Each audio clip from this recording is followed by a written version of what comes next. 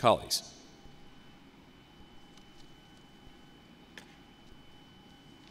on January 9th, 2023, the first day of the 82nd Legislative Assembly, I stood at this amazing rostrum and said to our fellow senators, all our senators, on this floor, there will be bills and policies and budgets, and in the vast majority of times, we will largely agree with our names in green lights. And there will be times when we have fierce debate and disagreement. During the first 3 months of this session, we accomplished incredible things for Oregonians.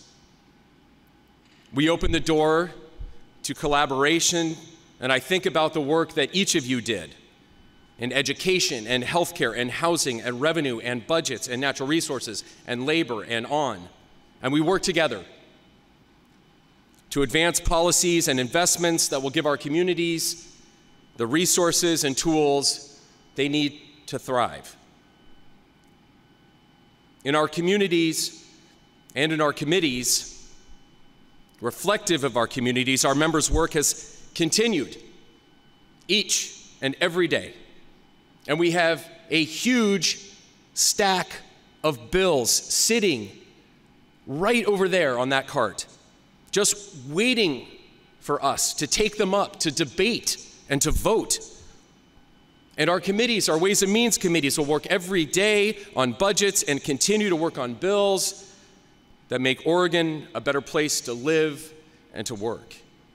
But it's been 4 weeks, nearly a month. People have been working, people have been waiting. And just like in the House, each of these bills deserves a vote on the Senate floor. Our voters demand it, the Constitution requires it. The only reason that they are not is that a minority of members are blocking the will of the people in opposition to legislation they personally don't like, starting with the protection of Oregonians' reproductive freedom in the wake of Roe v. Wade. As I told you 2 weeks ago, for the whole session, we have all reached out to work toward bipartisan compromises. Look at our early wins: housing, semiconductors, jobs, all the bills that moved over to the House from this floor that are now being considered, that we hear about every single day. As the walkout over choice began,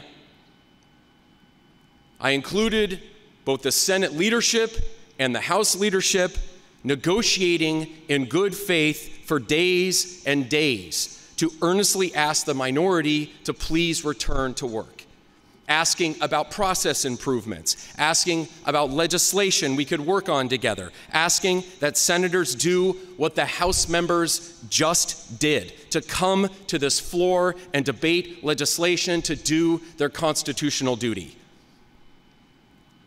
We provided some room. This past week, the governor engaged in lengthy negotiations to help broker a deal and also remind the minority of their constitutional obligation. And yesterday, the governor issued a statement detailing all the work and the time spent in a good faith effort to boost the legislative priorities of the minority. That effort was not met in good faith. Colleagues,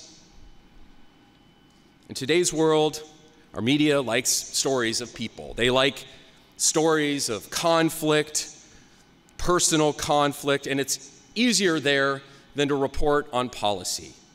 And as I've often told my constituents, most of what we do down here is pretty boring in terms of process. Thousands of bills introduced, hundreds considered, passed, committees that start meeting at 8 a.m. and sometimes don't stop meeting until 8 p.m. Vast majority of bills that are voted out of committees and across this floor are green lights. They have bipartisan support. But sometimes in a democracy, we have tough issues to talk about, and that is okay. It's a clashing of worldviews that impact the lives of Oregonians, and that includes reproductive freedom. In other states, it seems every day we read that they're stripping away protection for access to reproductive choice. There are rural OBs literally moving from these states, and children and families are choosing to move to other states that don't discriminate against their children. And here in Oregon, we have vitally important legislation that provides these protections to providers, extends reproductive health services, protects people from discrimination. Important legislation that deserves an up or down vote on this Senate floor, just like those bills had in the House, where they had, the choice bill had bipartisan support. This is important legislation that will help vulnerable Oregonians. And we see that the minority wants to kill a bill that has the support of the members of this body representing their constituencies and the majority of Oregonians. And folks, that isn't a democracy. And that is a violation of our senator's sacred constitutional oath. When I think of this mural behind us, that I look up at every day when we walk in here, the Oregon Constitution was framed by a convention of 60 delegates, chosen by the people. The convention met on the third Monday in August of 1857 and adjourned on September 18th of the same year. On November 9th, 1857, that Constitution was approved by the vote of the people of the Oregon Territory. The Act of Congress admitting Oregon into the Union was approved February 14th, 1859, a year and a half later. And on that date, our state constitution went into effect, 164 years. And just 4 years ago, on June 20th, 2019, a former Senate president stood on this rostrum. Many of you are here or were serving in the House when a similar motion to compel the attendance of members was presented and accepted.